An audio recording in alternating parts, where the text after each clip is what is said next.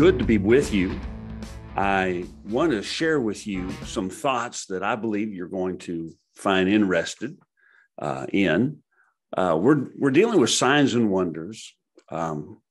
This is my weekend session, and I hope that you will support this series of messages that I'm putting out and let people know, and subscribe if you would, especially to YouTube, to my channel there. When we're looking at what's going on in the situation in the world, there's a lot of people with a lot of different theories, a lot of different thoughts. There's a lot of different things that are happening.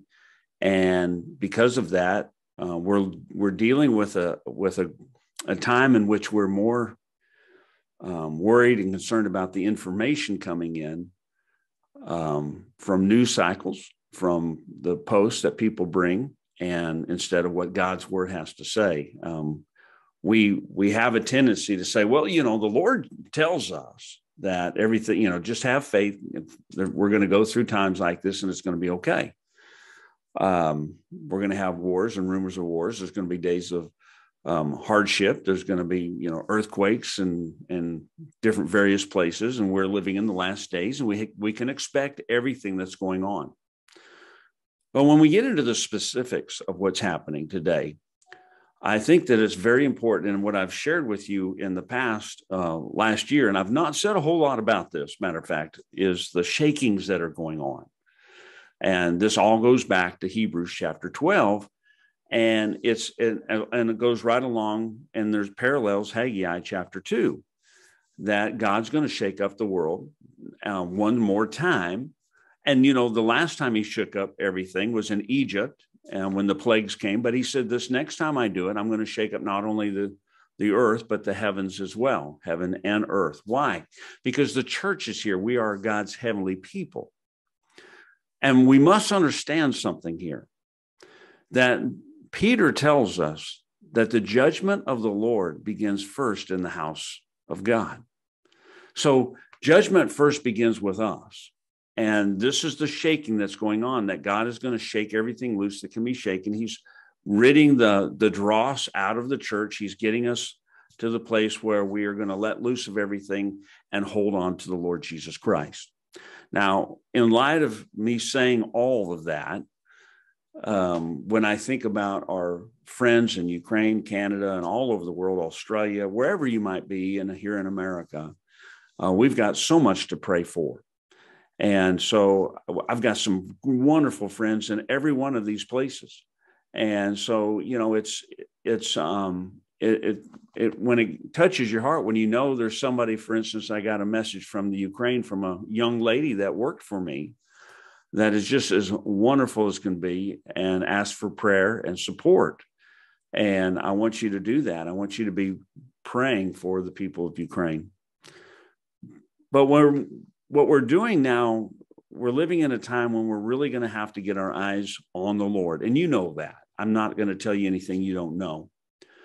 But I do want to share some references in the Word of God, because that's what signs and wonders are all about. Principles, patterns, and prophecies. And what we need to understand in the Word of God, and we've got to get back to the supernatural. And that's why I talk about the signs and wonders. And I get all this from Acts chapter 2, where he said there would be wonders in the heavens and signs on the earth. This is going to be this is what you're going to deal with in the last days. And the last days have been for a long time now. And now we're coming to the end of the last days. We're starting to wind things down. No one knows how long that might be. But when we deal with it, we've got to understand the church is a supernatural body. We are the body of Christ. He is the mind. We are the body. And we need to operate underneath him. He is the King of Kings and the Lord of Lords and the head of the church. So he's given us his word, Logos. Jesus is the word of God. And within the word of God, he's given us the Holy Spirit. And we found that in Acts chapter 2, as the Holy Spirit came into this, poured out into this world, and it's here. And we live in this age of grace. And because of that, we now have this word, not only the word as Logos, God's eternal word, but we also have this word called Rhema, which is God's revealed word for the moment, for the time. In other words, it deals with it in Romans chapter, I think it's Romans chapter 10, where he says, how are we going to come by faith, but by the word? And the word there is not logos. It's not the same word that describes Jesus in John 1:1. It's rhema. It's the revealed word. In other words, when the Holy Spirit convicts us, when the revelation of God hits us, when we read the written word, and that's when you know you have this wonderful experience with God, a personal, intimate relationship. So we're dealing with some things now that you need to understand, that not only when you come to faith do you hear God's revealing to you that this is real, but we find that all down through history as God reveals himself to us as we walk with him personally. And so God tells us in Acts chapter 2 that he's going to, young people will have visions and older people will have dreams. And it's amazing that the church has thrown those things out as though like the Pharisees and the Sadducees of the day. And we don't believe in the supernatural. And we say, oh, that's just a dream. And it's like, no, God speaks in parables.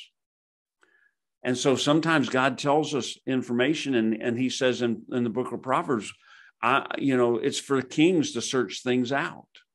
And God's called us to be kings and priests unto the Lord, a kingdom of priests.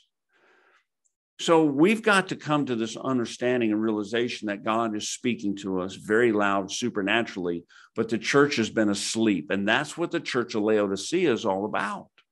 It's the last church of the seven found in Revelation 2 and 3. It's God's last word to us. But before we get to Laodicea, there's this church called the Church of Philadelphia. And it is a church of brotherly love.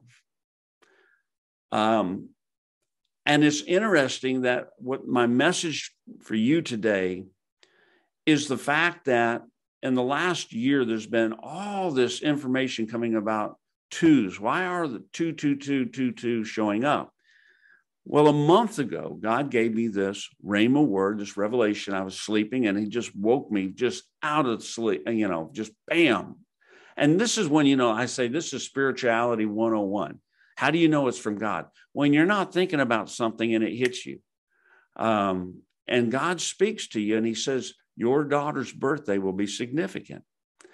Well, my daughter's birthday was February 20th, 2022. She just had a birthday. It's getting to be an old girl. And when I woke up the next morning, I was trying to figure out what the significance was until I wrote it down. And I got it written down underneath here on this board. And then everywhere else in the world, they put their dates different than we do in America. And somebody mentioned that to me, and they said, well, look at February 22nd and how it's written down. So if you write these words down or these numbers down, they come to this place where you can look at it front and back. And it's almost like God was saying that we've come to this place this week of this, we're at the climax. We're at the pivotal point. We're at a time. And I said, well, what does that mean, Lord? And he's like, everything's in balance right now. Everything is in balance. Which way are you going to live? Which way are you going to go?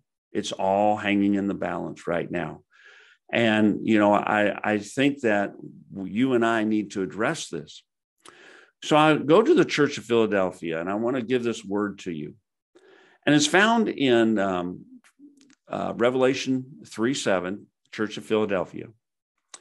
And he says in verse 7, and to the angel of the church in Philadelphia, write, the words of the Holy One, the true one, who has the key of David. Now, we don't have the key of David. Jesus has the key. You remember he said to Peter in Matthew chapter 16, I believe it is 16:18, where he said, I have the keys.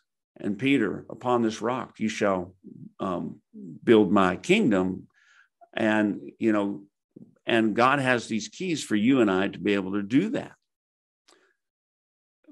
Our power, like it says in John chapter 15, he's the vine, we're the branches. Without the substance of the Lord, without him, we can do nothing, but through him, nothing is impossible to us. He holds the key. He has the authority. All authority lies in Jesus. He has the key of David, who opens and no one will shut, and who shuts and no one will open. And then he goes on in verse 8, he says, I know your works. Behold, I have set before you an open door, which no one is able to shut. I know that you have but little power. And I'm reading from the English Standard Version. I hope that doesn't bother people, but it's an easy read. And yet you have kept my word and have not denied my name.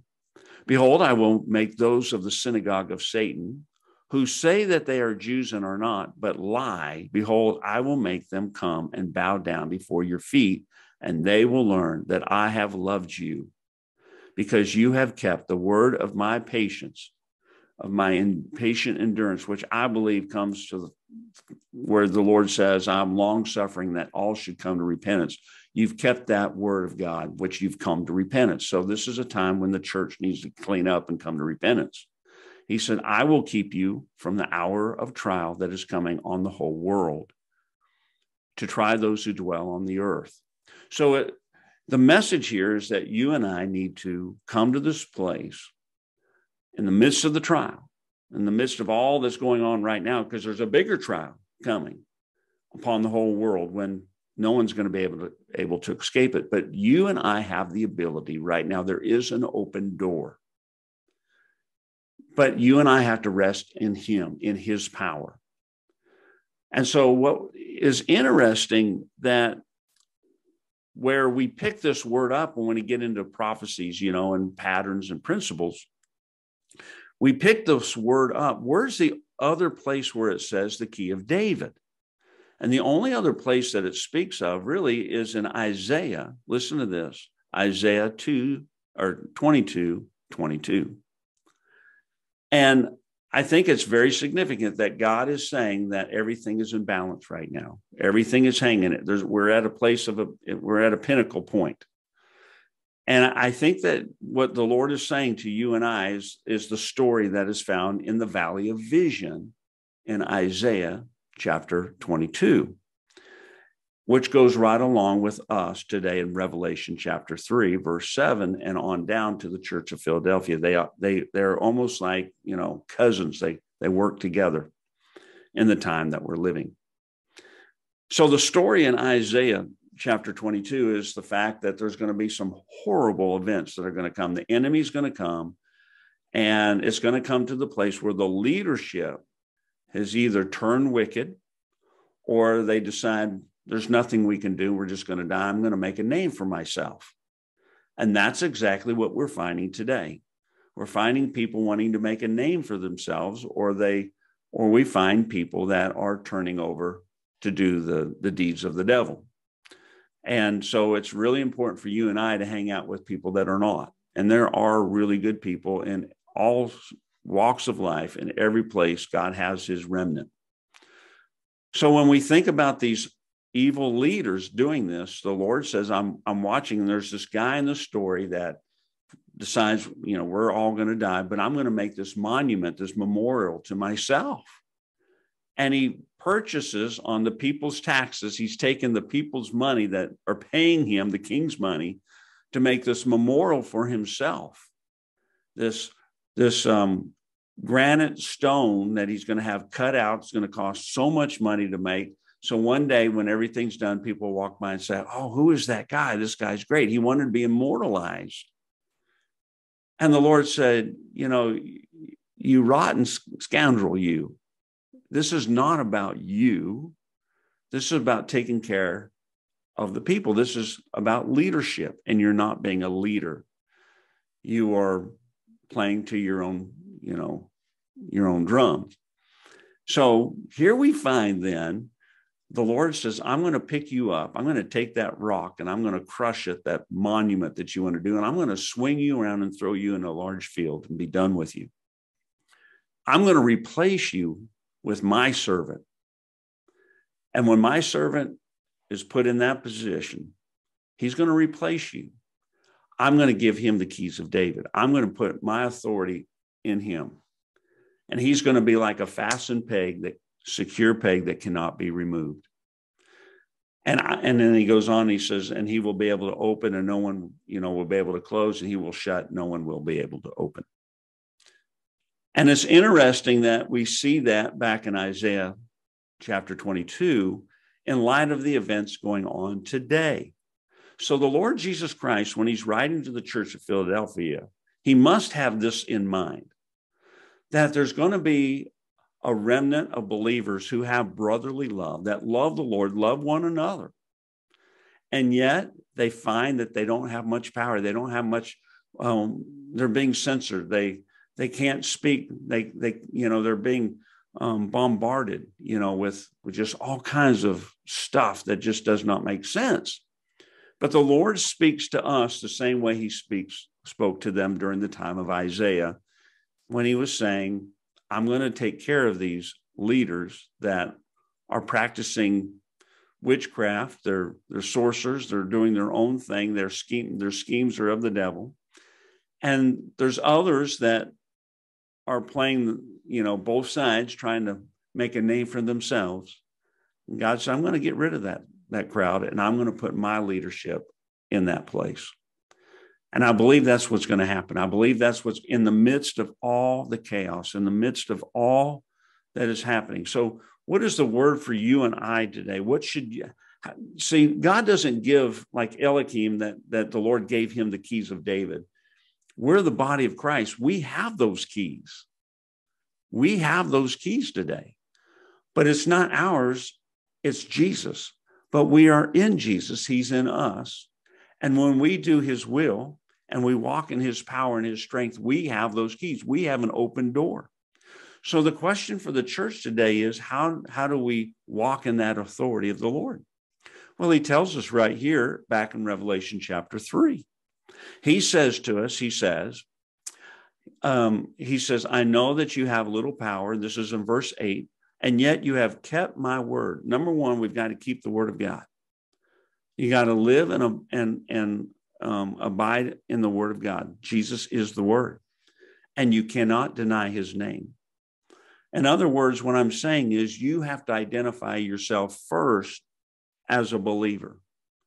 And secondly, as you stand up as a believer, you cannot say, well, I can live like I want to be, like I want to live, in opposition to the word of God, and say that I identify with God. You can't. This is the shaking that's happening. This is what God's shaking loose. He's saying, I'm going to shake this stuff loose because I want people today who are standing up on my name, identifying with me. My identity is as a believer first, foremost, not about politics, and by the way, isn't it amazing how our world today is using the outward appearance of all of us as a means to divide us? When God never talked about our outward appearances, he always talked about the heart. Now, you need to concentrate on what I just said, and you need to think about that and study on that, because everything that's being utilized today that is causing division in the church, it's the outward, not the inward. Whether it be the dress you wear, the Bible you read, the songs you sing, the color of your skin, whatever it might be, the politics that you hold to, whatever it is, that's all outward. But it's the inward that we need to understand, that God looks at, the inward heart. And so when we think about that, we can see this division happening and how many people are deceived today in the church. So it's important that you live unto the Lord, do his will.